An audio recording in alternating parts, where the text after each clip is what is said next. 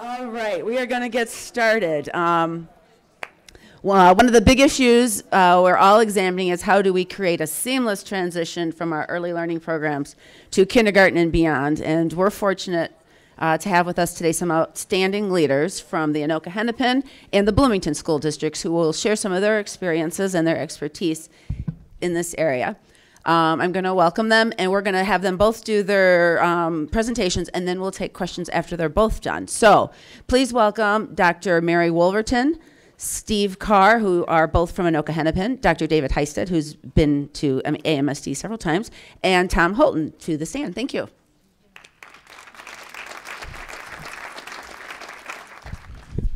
I should probably give this caveat for both of our school districts. Neither of us would pretend to be the experts nor have all the answers, nor would our work can be completely done. So I'll do that, and then we'll share with you some of our pathways.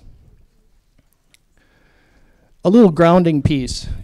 In most of our school districts, we have 4 primary tools for working with our early learning populations that deal with preschool screening, the early childhood special ed, school readiness, and early childhood family education. In Anoka-Hennepin, we've created a program called Kindergarten Readiness Preschool that we add to that. One of the issues we've had over the years is we've had declining funding for these programs. In school readiness, for example, we've not had a funding increase since 1991. In early childhood family ed, it's since 2003. Those have hampered our ability to respond to the changing demographics that we've experienced in our school district with increasing poverty and diversity in our school district, and just responding to those kinds of needs. So those have been very difficult. So at times in Anoka-Hennepin, I felt a little bit like the church pastor, where I was walking around passing the hat and trying to make these things work and serve the families, and I'm sure many of you have had the same kind of experience. For us, and there in each of the districts, and as Tom and I have shared some of our discussion, there's kind of those catalyst moments that help move you forward as a school district. For us, we had been doing in community education a kindergarten readiness preschool pilot for a number of years along with our school readiness. And what we did is we had children who were in high poverty, special needs, or ELL who were in that pilot. And we were working with those children, and we were having some very good success in preparing those children for kindergarten. The other key piece for us in terms of moving forward were leadership discussions. Discussions between myself and Dr. Wolverton about what could we do if we started working more tightly together in K-12 and our pre-K programs, and moving and maximizing and aligning the kind of resources that we had. So those discussions occurred over some time. And then kind of the one that pushed us a little bit over the top was the literacy aid revenue for us. In our district, we said, we don't want to get into the trap of saying, well, here we just got this new money, so we're going to go settle a teacher's contract with it. That's clearly not. We wanted to do something that we made some strategic investments in our school district that got at closing the achievement gap, getting kids ready for school, and so we made some decisions. So some of those strategic investments were that we increased our all-day K sites, and we aligned those sites with, at that time, our AYP schools. The second component that we did is increase the number of kindergarten readiness preschool sites. And again, those would be the sites where the high intensity services for those students. And those students were then attending school 167 days a year, bus transportation, those kinds of support structures to serve those kids. And again, the eligibility was based on poverty, ELL, or special ed. Mary, I think this is your piece. Thank you, Steve. When I took this position that I'm currently in about 6 years ago, in our district for years we had a committee set up or established called our Early Childhood Cabinet. And so I observed that cabinet for a couple of years and kind of did an analysis of, are we really meeting our intended outcomes? And Steve and I started talking and decided we really needed to do a paradigm shift in not only how we worked, but then how we pushed our work out into the system. So we dismantled the Early Childhood Learning Cabinet and instead reassembled a new committee called our PreK-3 committee, PreK-3 committee. And what we really started doing is looking at it from a systems perspective on how we are attaining our intended outcomes. And I would say earlier in the morning when Mr. Burham spoke to, it's really not about just having students ready for kindergarten. It goes much further than that. The recent legislation on World's Best Workforce really supports, I think, the thinking that all of us have in relation to the student populations we serve. So what we started looking at in that is we started doing an analysis of our data. And all of us know that when we look at third grade proficiency, the national research on third grade proficiency and the correlation to high school success and college readiness is pretty statistically significant. So we started looking at our third grade proficiency in our district and started drilling down the data and looking at correlations to data systems within our district. And we started seeing a pretty significant correlation to students that met the end of year benchmarks in kindergarten, had a strong correlation to third grade proficiency.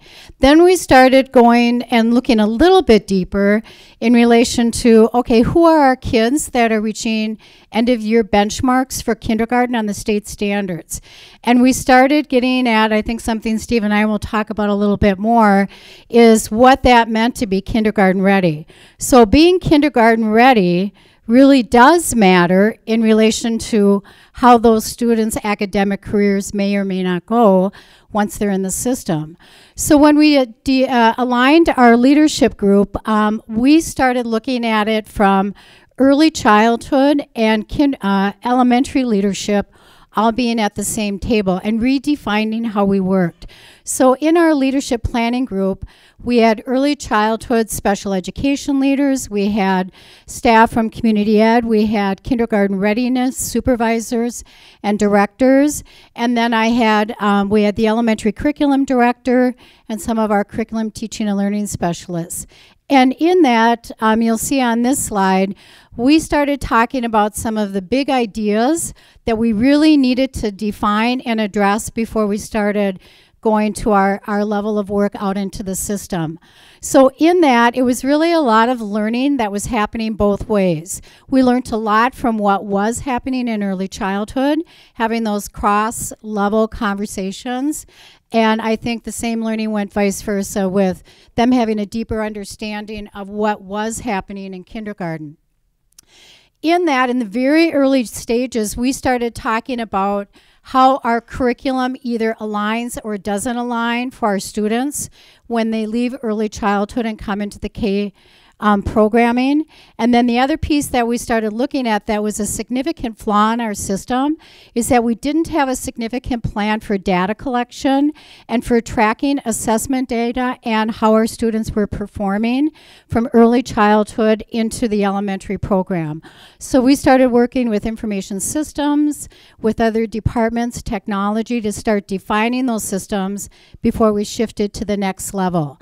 And then we started talking about, okay, how does this look in relation to cross-level professional development and how we can start increasing those conversations. Mm-hmm. So as Steve mentioned, our school board was very, very supportive of taking that literacy financial aid and investing it in early childhood and in our kindergarten programming. So one of the first things we did is we hired a teaching and learning specialist with a strong background in kindergarten and early childhood experiences. And she started working with both levels in relation to aligning our curriculum and our assessment systems, as well as our programming for our students. And in that, we started cross-level conversations. In our district, in all levels, elementary and secondary, we use understanding by design in relation to aligning state standards to curriculum resources that we use in instruction. So what we started doing is started to work with early childhood educators in looking at and understanding our kindergarten curriculum documents and, more importantly, our state standards. And then we started also looking at what early childhood was using with their teaching standard goals for assessment. So there was learning happening both ways. And in that, we did a strong integration of elementary elementary principals being at the table and having a deep understanding of what was happening in early childhood. And then I would say with kindergarten state standards, not only was the learning happening with early childhood, having an understanding of what those standards are, but what we did is we had our teaching and learning specialists, as well as our math recovery leader and our reading recovery leader, working with early childhood as we unpacked the state standards, so they really understood what each standard meant in relation to supporting their work and aligning our work. And then we also did that same thing with our kindergarten benchmarks and with our assessments. So then our work began, and one of the things that I think has been the most exciting for every one of us that have been involved in this is we've really developed a new team in the district in relation to how we do our work. And so now in our district, we don't think of early childhood and elementary as being separate. We work together. And so in that, we really started out, I'm going to actually start with the second bullet. In our district, all elementary principals have gone through the Minnesota Principals Academy. We started working with Kent Backel a number of years ago, and in that we decided that when we pulled that group of administrators together, it was critical to have the early childhood directors and supervisors at the table as well. So all principals and early childhood staff were working together going through the Minnesota Principals Academy. The second piece that just started evolving naturally from that process was any professional development that I'll bring forward for elementary principals. It's elementary principals and early childhood educators. So one of our big movements in our district right now is looking at how do we establish successful classroom management and learning environments for our students. So many of our schools, if not all, are moving towards Envoy training with Michael, based on Michael Gridner's work, and early childhood is embracing that as well. The other piece that we've done is we work with a national consultant from Solution Tree, Dr. Sharon Kramer, on professional learning communities. I think we're in our 4th or 5th year in working with her. Early childhood has been working with elementary principals on that as well. So you can kind of see that common theme that staff development is not about 2 different levels, it's about 1 level. Then the piece that was really exciting is in the summer, we have, for 2 weeks in the summer, we offer our staff something called Summer Institute. We have different sessions, kind of a arena style or a menu of conferences they can attend. And so what we started establishing several years ago on Summer Institute was professional development for pre-K, our kindergarten readiness teachers, and kindergarten teachers. So the teachers working with the students are receiving professional development together. And the intended outcome that we've had from that is that it has really increased a deeper understanding of both levels and the work that's happening in both of those supports for students respectfully. The other piece that has happened with that, particularly in our co-located sites, which we've increased substantially in our districts, is that early childhood educators are shadowing kindergarten teachers and vice versa.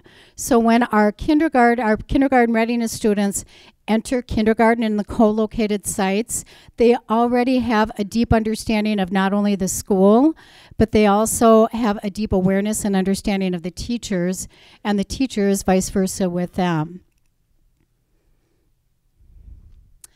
As I mentioned a little bit earlier, this was probably, if there was any pressure point in this shift in practice, it was right here.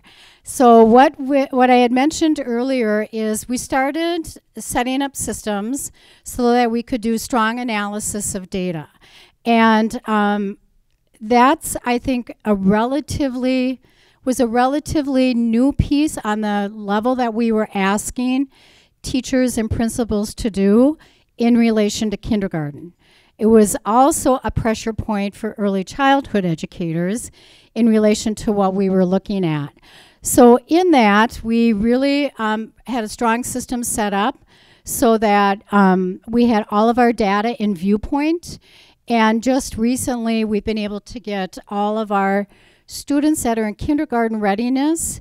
That data is also in the same system. So if I'm a kindergarten teacher and I have a student that was in a kindergarten readiness program, I can see the data that was collected on that student in the kindergarten readiness program as well.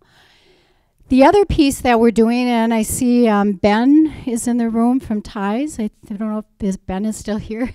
But in our district, we have been working for a number of years on data dashboards.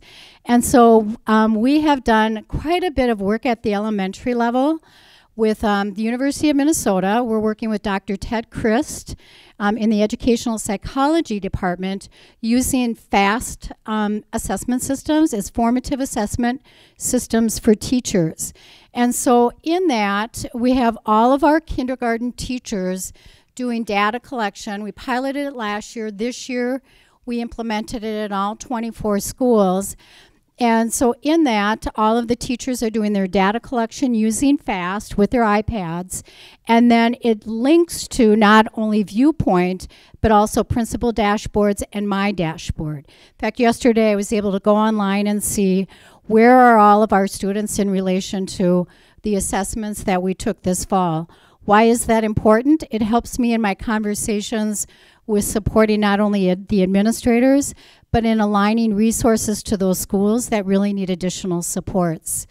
The other piece that we've done with the aligning of data that really became a pressure point is in our district, in kindergarten and in first grade. We're working with U of M on that as well. We have an assessment that we use called Concepts of Math. It's really kind of based on the Math Recovery Advantage Math Recovery System. And what we had done in the past is we had always collected that data and really not put that in front of teachers to the level that we should. So about a year and a half ago, I think the spring of 2012, we pulled all of that data and not only shared it with all principals by school, but we also shared it with all teachers by school. And I'll show you that data in a little bit, but that wasn't, spring of 2012 wasn't an exciting time for me because people were not happy with looking at the data. But spring of 2011, spring of 2012, people were pretty thrilled. And then in that, as they started looking at their data, we really started talking about a shift to first best instruction, aligning standards to the results. And we'll talk about that a little later in another slide. And this would be no fun if you didn't see some kids, so.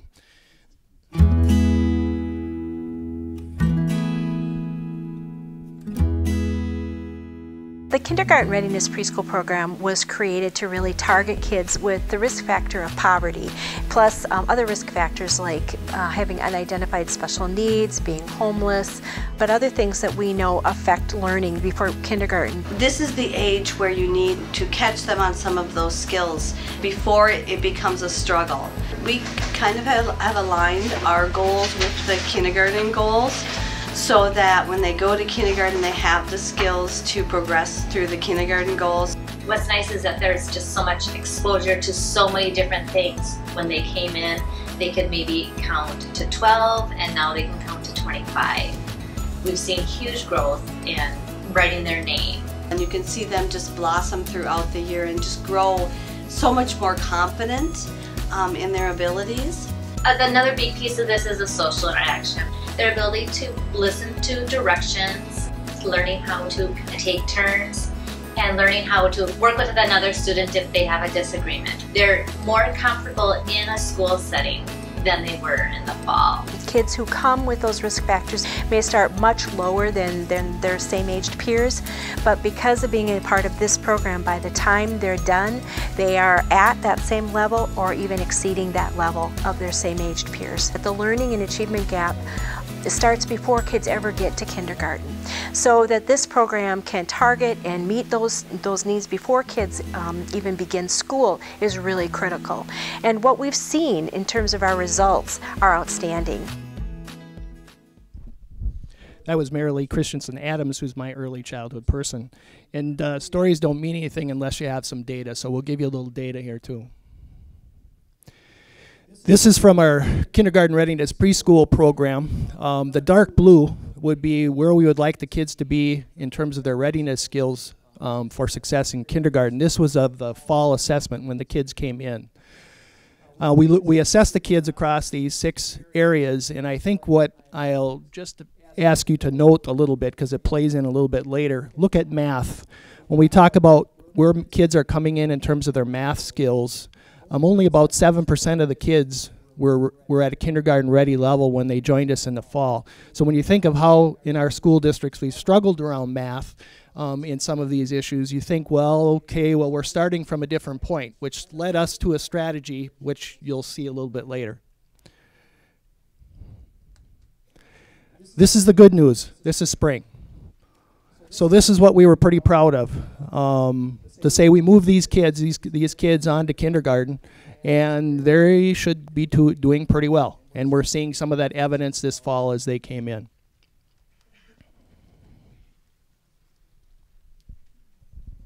So at the elementary level, our end-of-year assessment that we look for a benchmark is the developmental reading assessment. And as we started putting data in front of students, in front of teachers, in the spring of 2012, we had 58.5% of our students attaining the end-of-year benchmark. In the spring of 2013, we increased that by almost 20%. Our concepts of math was the area that staff hadn't really looked at the data and did the analysis of that. We increased that by 30%. In the spring of 2012, when they looked at their data, they were not happy. They noted that we really need to have developmentally appropriate kindergartens. What we talked about is how you do developmentally appropriate instruction to align to the state standards. What we know here in this is it creates a pressure point for both Steve and for myself and our leaders. We have cohorts of students now that we can't lose that momentum. So we know that the students that came into kindergarten this year, we had to change our cut scores for emerging and developing on concepts of math because kids were coming in at higher levels. We know that now our students that are in first grade, that cohort of students is a different cohort of students, and we need to shift our instruction.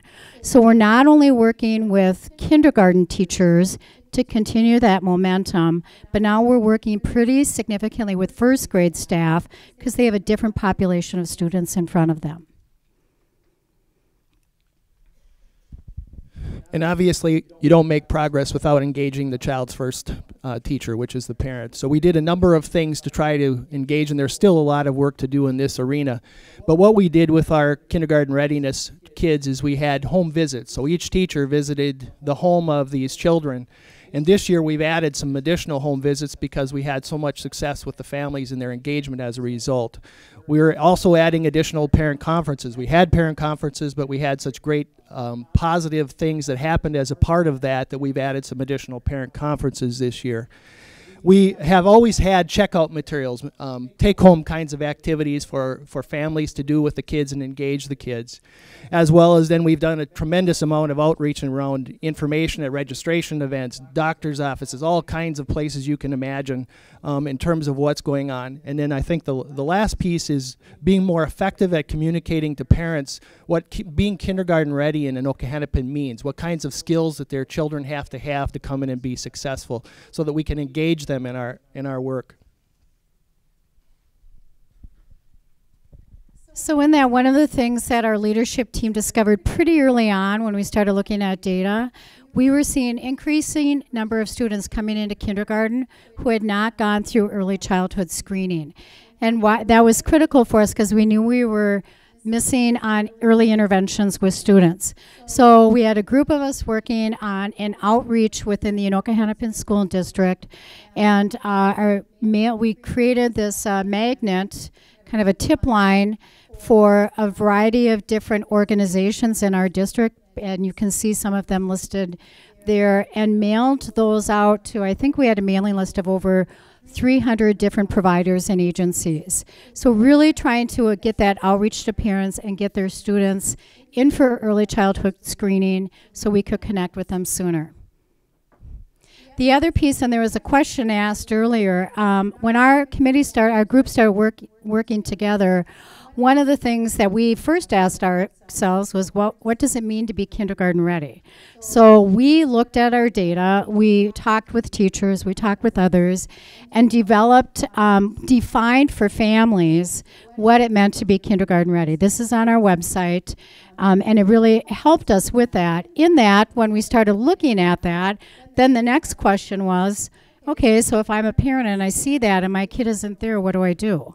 And so what we did is we identified about 7 critical points that we thought would be helpful for parents, and we created a video series for a point of family education. We'll just show you a tiny glimpse of one of them on our website, and we have 7 that we created.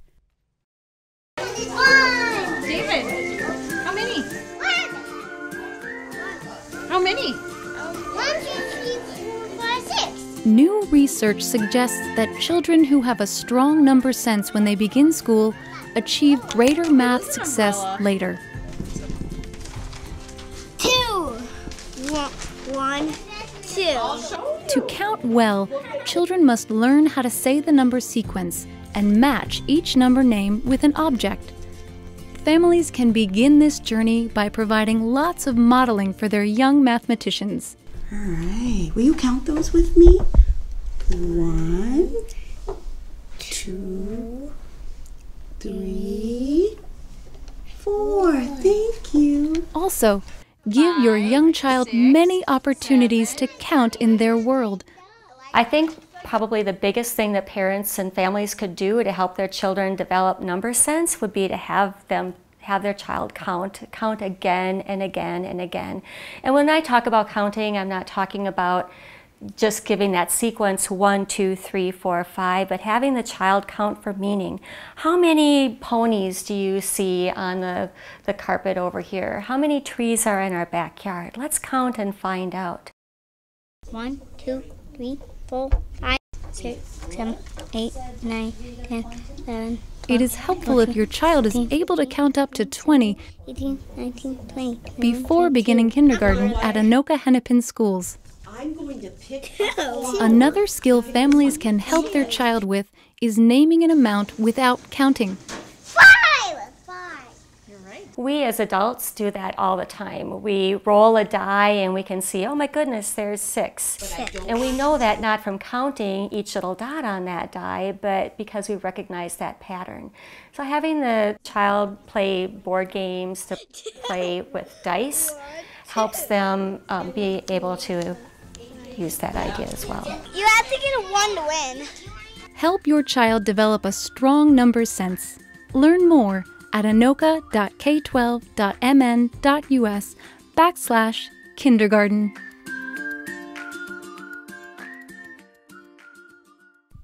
So as you can see, it's a work in progress, but I think we've at least walked you down some of the journey that we've walked. These are actually some of the kids who are in our kindergarten readiness program, and so this was kind of a fun one to end with. I think we'll turn it over to Bloomington.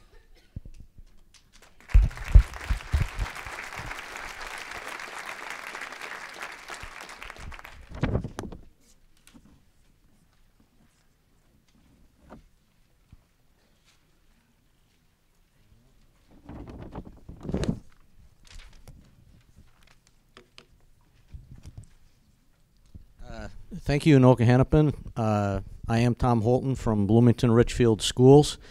And first of all, I'd like to thank AMSD for putting on this conference. And for those of us that have been at this work for a long time, who would have thought that 10 years ago or so, you'd have this sort of a collection of legislators, school leaders, early childhood community educators all in the room together, all sharing positive results and positive ways to get things done. So I'd like to thank AMSD for taking the leadership to do this.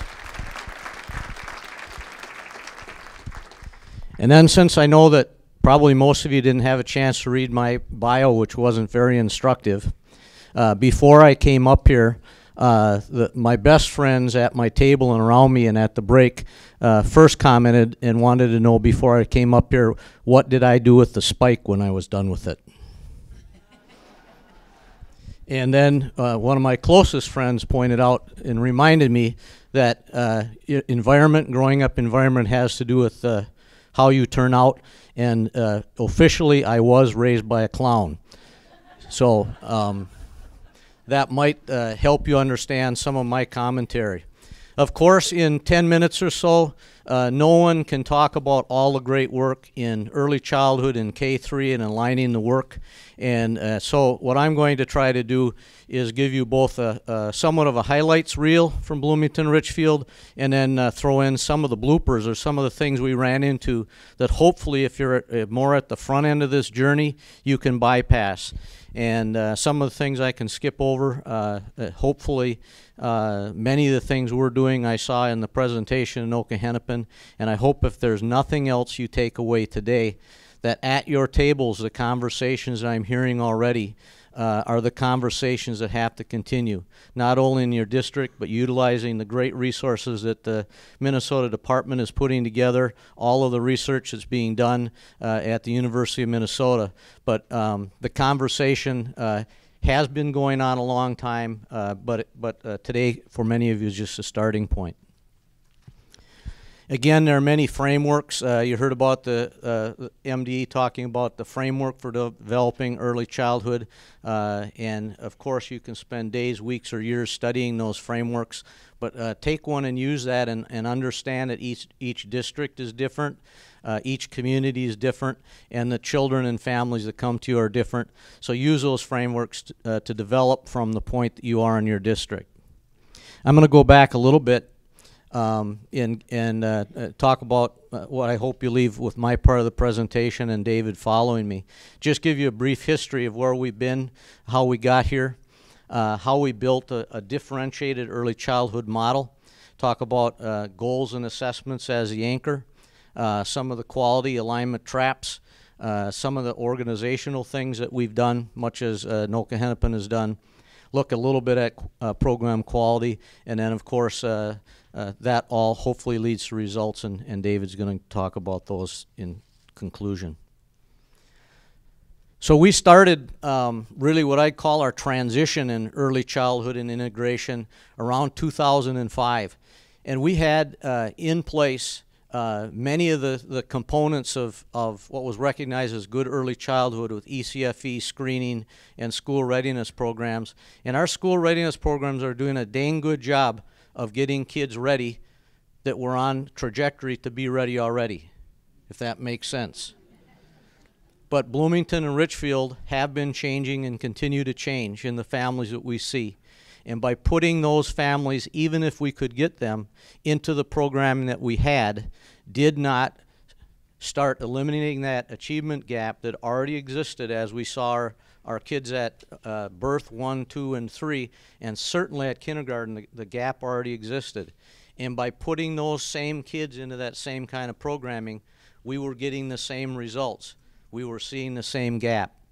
We had a catalyst event for us. We applied for and received a No Child Left Behind Early Reading First Grant, and we went from getting our $67 per student for school readiness. That's what we get in Bloomington Richfield. It goes up and down a little bit between the districts. But we were getting $67 to get our children ready. And if we think about that, and Steve mentioned that funding still hasn't changed. Yes, we've made great progress with scholarships, but we're trying to do something on fumes, is what I would call it. But we were awarded this grant, and for 90 children we got to spend, we were mandated to spend $11,000 per student to have all-day programming. And along with that, we were required to look at many of the things that Anoka-Hennepin looked at. What was our curriculum? How did it align to the work we were doing in K-3? What were we doing with staff development with our teachers? What did our classroom look like in terms of literacy-rich instruction? Implementing a coaching model for teachers. So instead of just saying you're doing it wrong, we could bring in experts and teach them how to do it right. Being the community educators that we were, our first response to the feds was, well, we want to do 200 or 500 for that. And of course, they said, no, you must spend $11,000 so we can make comparisons across the state. And with that, we were able to have a full-day program, 5 days a week, replacing what we tried to do in 2 days for a couple hours a day. So we not only were able to improve the intensity, but the quality of what we were doing and evaluate those results. And at the end of those 3 years, we were just astounded by how we could take a 3- and a 4-year-old that typically, poverty and EL, typically would be so far behind their counterparts in kindergarten that we could catch them up and make them equal to our average student in Bloomington. And that's in a district where we have a high rate of success with all of our students. And so when the grant went away, we said we can't let that go away. We have to do something. We couldn't find the 11,000. We didn't have magic to convert $67 into 11,000. So we got some people together and said, what do we do? And so we put some funding sources together, and looking back, it isn't until now that I realize when all of the funding sources were showed this summer, Arnie Duncan came to see what we were doing in Bloomington Richfield, and part of the pre-work was what funding source do you use for that? And so along with providing results and what our program looked like, we had to look at where our money came from. And it was a realization to me, we used 12 different funding sources, 11 in addition to the $67 to make that happen. So we scaled back our program for about $5,500. We're getting similar results for our students. So that's a historical part. And of course, we look at early childhood and integration as a system.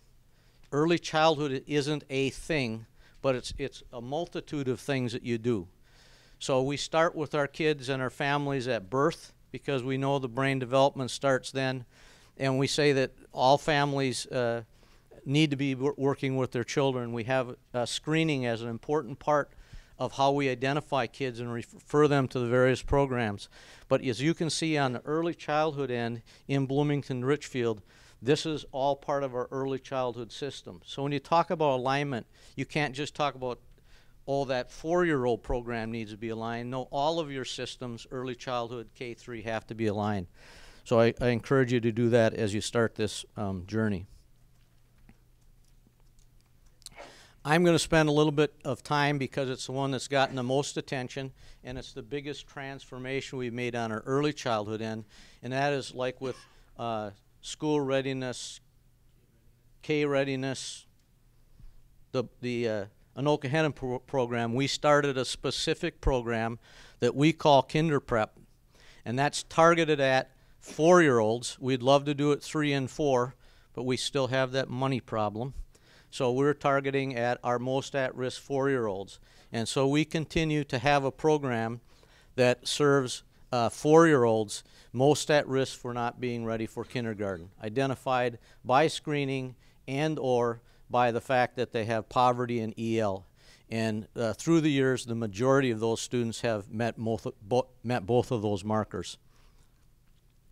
And we've built that program, and what I'd encourage all of you to do is on some outcomes or some goals. You can't have this conversation and say we're just going to do good programming until you decide where you want to come out. I thank Senator Uyghur for asking the question, what is kindergarten ready? Because if you can't identify what is kindergarten ready, you can't have meaningful conversations with K-3, with early ed, about what the target is. And so in our Bloomington model, and again, another great question, kindergarten isn't the end point, 3rd grade isn't the end point, and if you can see this chart, in Bloomington, we tell teachers, administrators, community members, legislators, our goal is every single student college and career ready. And on that pathway in Bloomington, we have some milestones that we want all students and each individual student to meet that milestone. So our conversations for our early childhood to 3 have centered around our Ready for Kindergarten milestone, which is the very second one, having meaningful discussions about what that is and how we're going to measure that. So everybody is trying to get to that same marker. And of course that is followed by that very recognized milestone of reading at third grade, at grade level by third grade. So those are two of our milestones that we could identify for everyone.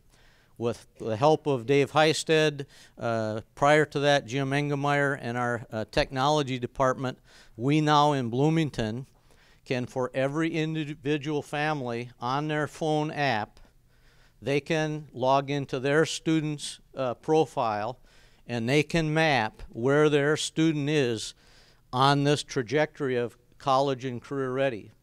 So that at kindergarten, a parent can say, and of course there's a double-edged sword here. If you tell a parent your child is destined just to graduate and not be ready for a 2-year college, a 4-year college, or Harvard, if you tell them that, they say, well, you're wrong. Well, the purpose is to have that conversation with parents so that we can change trajectories. So now every family can say each step of the pathway, including kindergarten and third grade, how is my student doing? Classroom teachers can say, how are all of my students doing? And our system can say, how are we doing for all students in our district? Some of the quality and alignment traps: if you have a low quality K-3 program, or if you have a low quality birth to 3 programming, doing more of it won't improve your results. And I think you heard some of the things that you need to do. There's all kinds of research about what good quality is. If you align bad quality to other bad quality, your results will be more bad quality.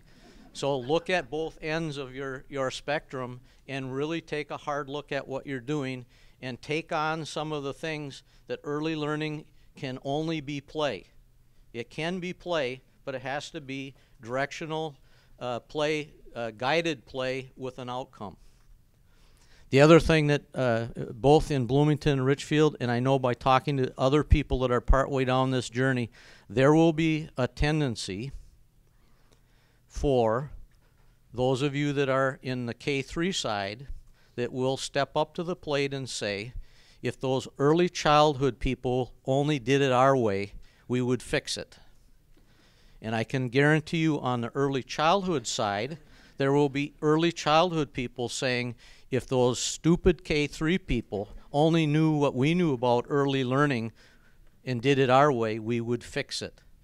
And neither of those work, and I think, again, Anoka-Hennepin was a testimony. You need to get the people together to talk about that. You need to have your assessment people, your early childhood, your kindergarten teachers, your curriculum people, your principals, your district leaders in the same room saying, what is it we want to accomplish, and what do we collectively have to change to make this better and align our work? And I'm sure there's people saying, nah, that won't happen in our district. I'll guarantee it to some extent it will. And then look at, I encourage you to look at quality and alignment as a process. Just like early childhood programming isn't a thing, there's lots of things we do in early childhood. There's lots of things we do in K-3. It's not just instruction, it's parent engagement, it's family support, it's the things, the barriers that get in the way of learning of kids that are in the gap. But look at it as a process. You can't fix all this, change all this at one time, but set some goals and start the conversation, because it's not going to get fixed on its own. Some of the organizational building blocks, you heard them before. You need to have your administrative staff and your school board on board, part of this conversation. This just isn't going to happen organically by a bunch of teachers jumping out of their classroom one day and say, we're going to change our curriculum, how we teach and who we teach and when we teach it. We were fortunate in our school district that our school board made it a priority. And they said, we want all children ready, just not those that get ready in the programming we have. We want the sort of programming in all of our kids so that they get ready. So they put that out there as a challenge to us, and they've been good at helping define some of those 12 funding sources to put additional resources to get this job done. And I said this, and I can't say it enough, get your early childhood people, your K-3 people, your assessment people, all the people doing the work together in the same room. Not just once, but on a regular basis. Figure out how to systematize that. Some of the things that that we've had some focus on and we're happy about, again, the intensity matters.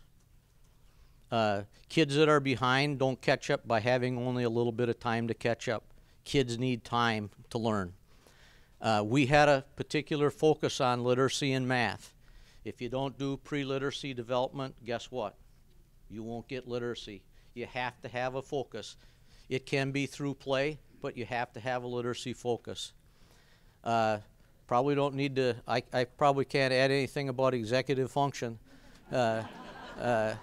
for sure, and that was prior to having the spike taken out from my head.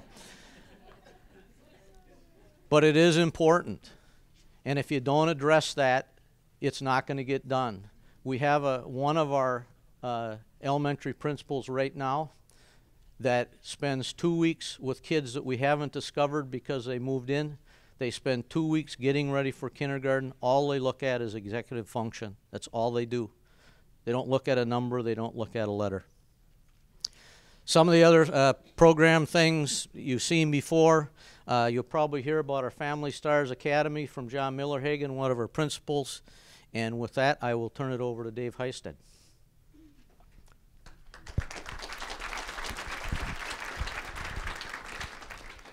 Some of you know that I worked in Minneapolis before coming to my job in Bloomington, and I had the privilege of working with Ann Maston on the homeless studies that Philip mentioned. Along with that, I had a passion for early childhood. So we developed direct measures of literacy and numeracy for the beginning of kindergarten in Minneapolis. At the same time, my companion, Jim Engermeyer, was doing the same thing for Bloomington.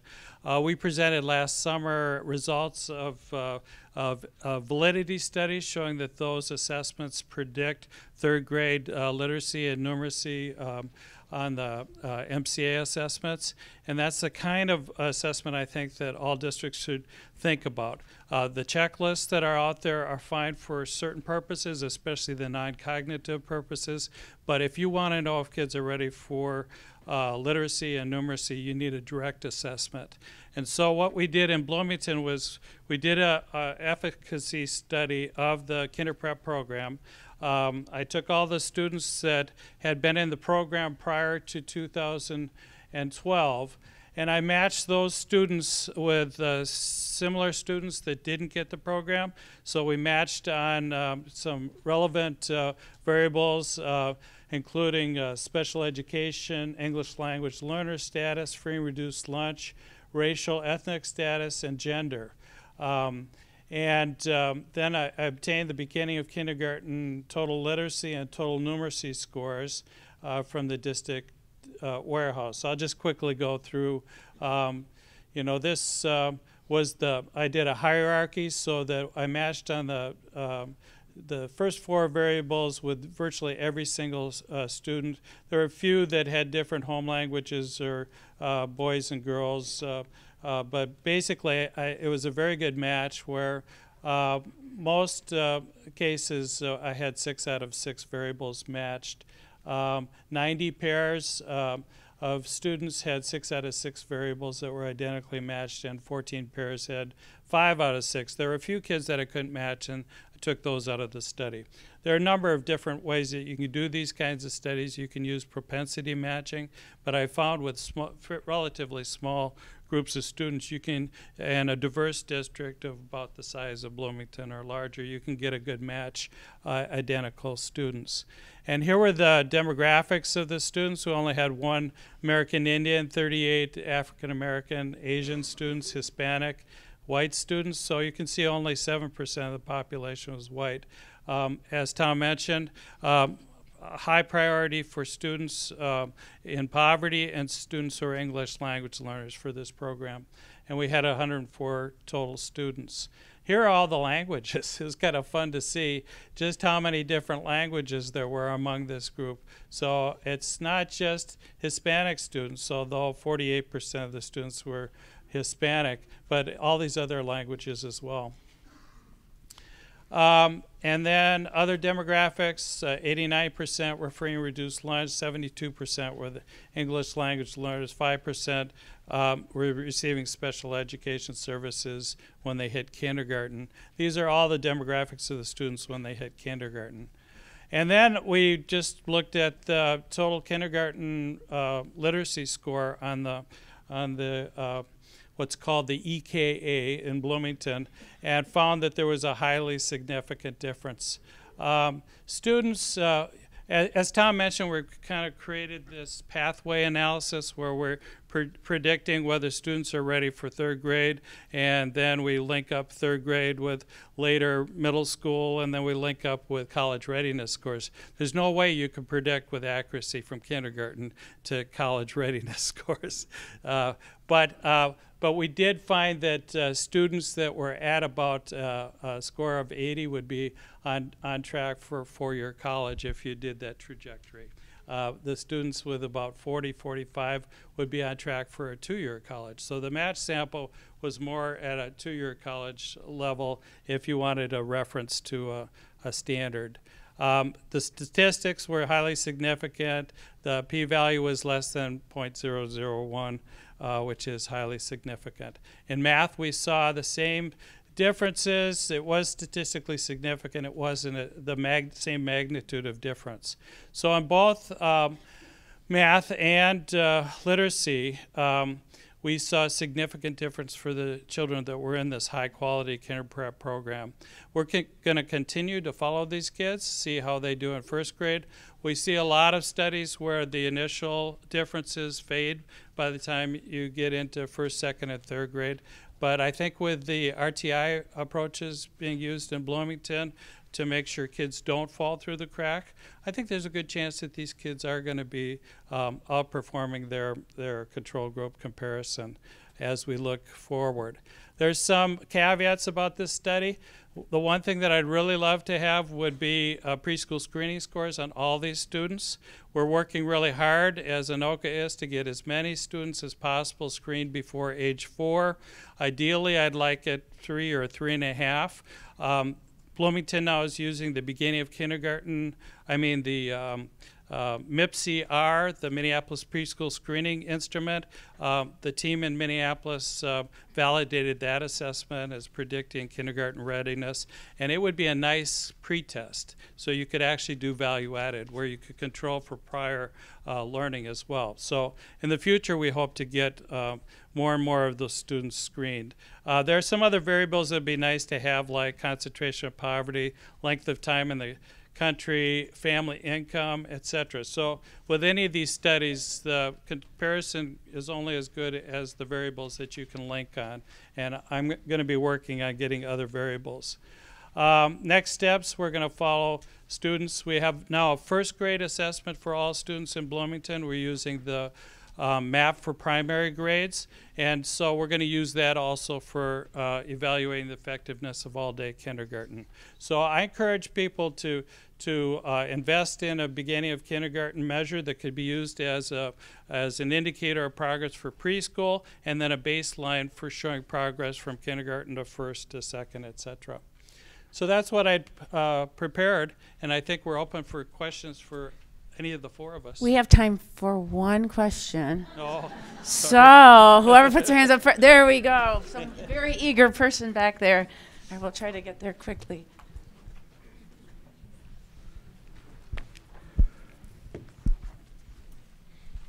How are you? Thank you for your presentation. I'm Patricia Torres-Ray. I'm the chair of the Education Committee in the Minnesota Senate, the Policy Committee. And Representative Carlos Mariani and I have been reviewing the statistics related to ELL children. And we're very alarmed about what we see. So a couple of issues that we see. One is that the majority of children are passing the WIDA test, the language test, yet they continue to be identified as ELL by the districts because they are not prepared and they do not have the academic and literacy language that they need. Yet the ELL training, category, or programming is not connected to pre-K third. So teachers in the ELL programs feel left out of this conversation that we're having right now. They feel like they are doing separate work for the same population and that we have a fragmented system for a large group of kids. So we are very interested in introducing legislation to fix that and to increase resources for this population. And we would like to hear from you if this is something that you are thinking about we need to do, and mostly to invite all of you, because I am just delighted to see this large number of people here. We just had an ELL conference this weekend with about the same number of teachers. So I am delighted to see the energy that is taking place right now, but we do need your help and your assistance in defining what we need to do next.